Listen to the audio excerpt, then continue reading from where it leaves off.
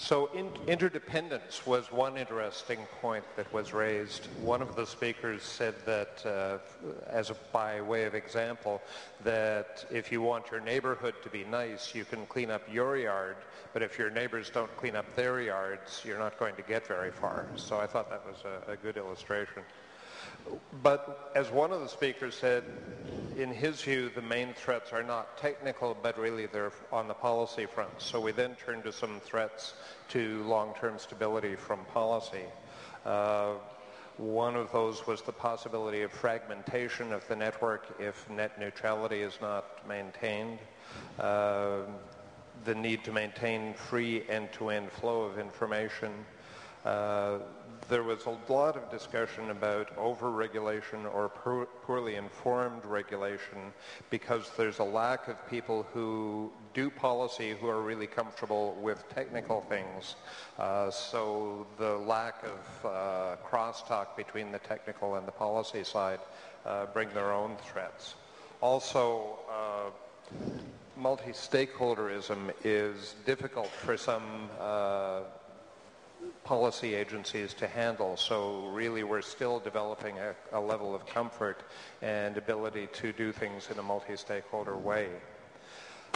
We had a case study from Lithuania about some national efforts to monitor the stability and security of their networks, and they identified a need to have reliable indicators so that they could do that work. We then turned to other discussion of solutions.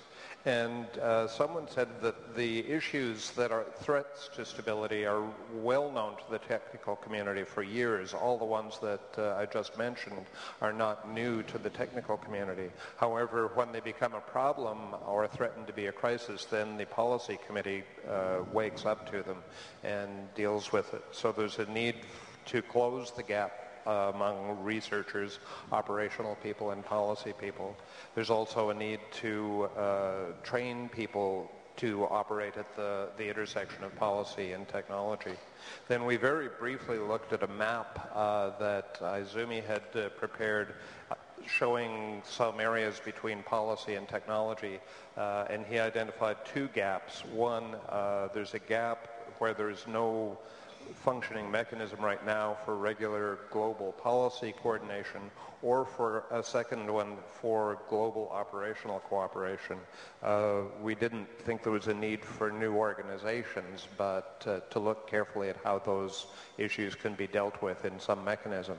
So after going through all that, the outcomes, I think, is a group of people have begun to talk about some principles for policy to deal with these kinds of crisis issues, and I think we'll continue work on that mapping exercise to try and identify gaps and refer those things out. Thanks.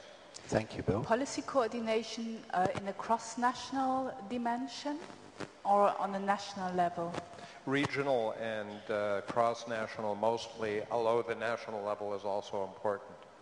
So it's a real internet governance issue then? Yeah, I think so. Better set up another organization then. 2 or 3. Probably. Yeah. No, that was really one of the strongest points, yes. Is that there isn't a need for a new organization. There's lots of organizations active in the field. Yes. It's just flagging these particular concerns. It's about the existing ones coming together and dealing with the specific issue.